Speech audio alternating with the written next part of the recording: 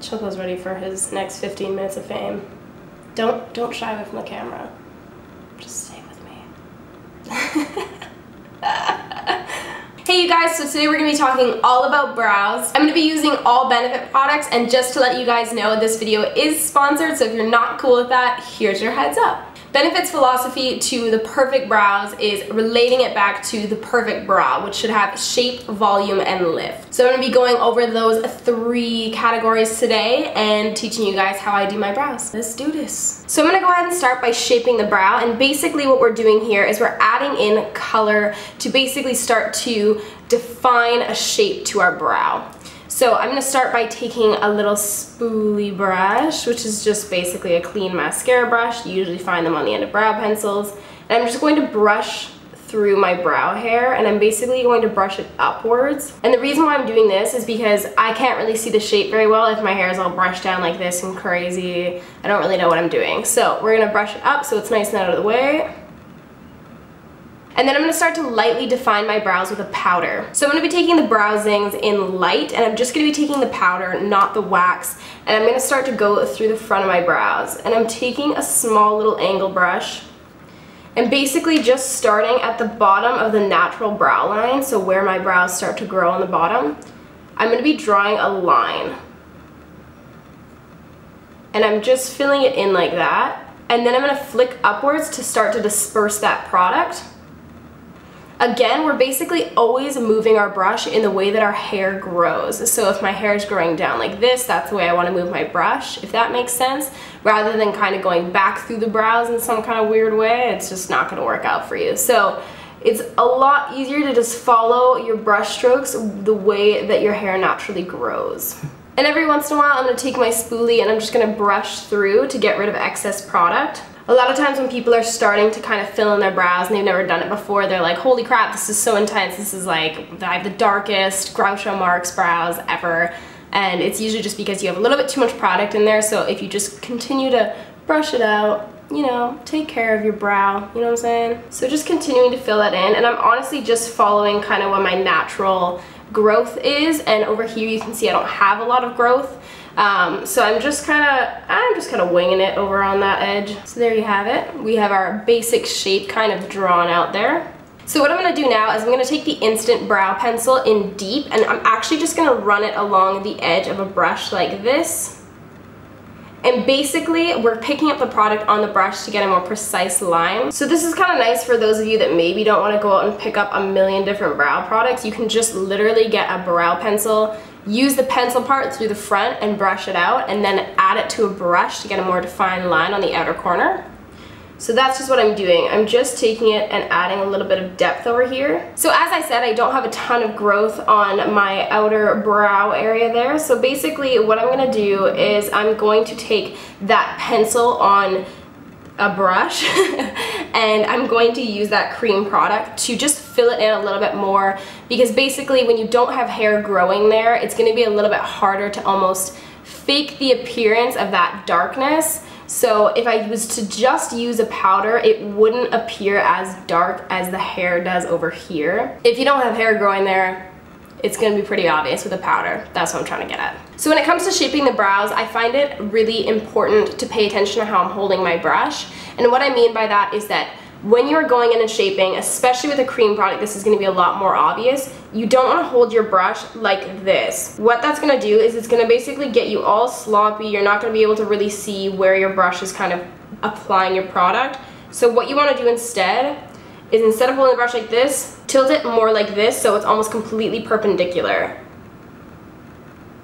And then you'll be able to get a better view of where your product is being applied, and you won't have as much slip up where it's kind of like you're getting product down where you don't want it. This seems really obvious, but I remember when I was working in retail and I would get people to kind of show me how they were doing their brows to see what kind of issues they might be having. A lot of people were kind of holding their brush like this, all wonky, or trying to go in with the tip of the angle brush. No, no, no, no, no, no, no, no, no, no. Just stop. It's not gonna work. So holding the brush completely perpendicular, and you're using the full length of the brush. Don't try and just use the tip like that. Don't try and just use the edge. Like, use the full flatness of the brush, and the brush will do the work for you. It's also going to help you to get a way straighter line. I know that sometimes people are kind of like, oh, they're trying to use this little tip to get this perfectly straight line, but that's not going to work out for you. If you just let the brush do the work for you and you have it completely flat and just drag it along, it's going to create the most perfect, precise line, as opposed to if you're trying to use the little tip like that. It's just not going to happen, girl. So what I like to do now, and you guys are going to be like, wow, this is so counterproductive, but I like to take a little brush that I use to buff out my concealer, and I like to just brush through my brows a tiny bit. And the reason why is because I want to break up that product just a little bit more. So next I'm going to go in with one of my all-time favorite brow products, and that is the Gimme Brow in Dark. And what this is a cream product with a little baby brush, and it basically just adds a ton of volume to your brows. So it's going to coat the brow hair almost like a mascara would, and I love this product for so many different reasons. If I don't really want to do my brows, but I'm like looking really not so hot and I want to run out and grab groceries or whatever, and I just want to do something quick, I'll just literally brush this through my naked brows and be like, good to go. If my brows just aren't looking quite right and maybe like it just feels like it's a little bit patchy or something, I'll usually just swipe this through quickly, and it just kind of helps it to look more put together. Sometimes I'll do like a really defined edge and just put Gimme Brow through the front, and I really, really love how that looks. It looks really epic. So yeah, I use it in a number of different ways, but today we're just going to be brushing it through the front half. And basically I just start at the bottom and brush all the way through.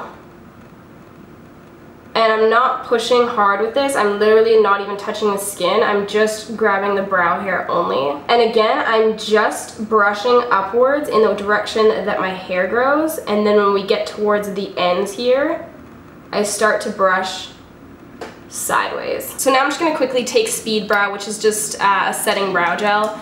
And it just keeps the hairs in place. Again, if I'm not really doing my brows that day, I'll still usually put some brow set in, just because otherwise my eyebrows just go all over the place. It's really not a good look for me. My camera died briefly. Anyway, this next part is my favorite part because it really brings it all together for me, and that is using Highbrow. This. Basically what I'm going to do with this is three things kind of in one. I'm going to be lifting the brow by adding that kind of highlight to the brow bone. I'm going to be cleaning up any edges that maybe aren't looking so fun. And lastly, I'm going to be just kind of redefining our shape.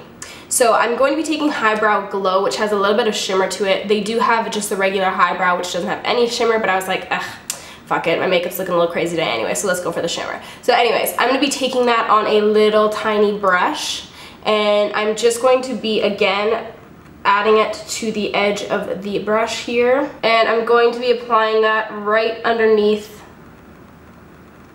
the brow. So just really making that a super nice sharp edge, adding in a little bit of that shimmer.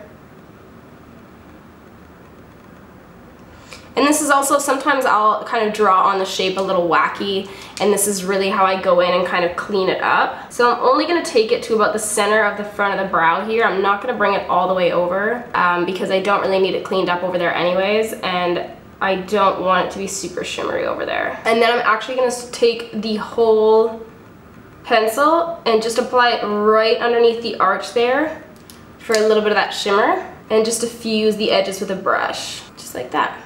What's up, girl? What's up? So yeah, that is our finished brow. So that is everything, you guys. I hope you enjoyed this video and learned something cool today. Last but certainly not least, Benefit wanted to offer you guys a giveaway so you could win your own brow products. You have 3 entries, which are Twitter, Instagram, and Facebook. I'll add all of the details in the description box below. Alright guys, until next time, peace out.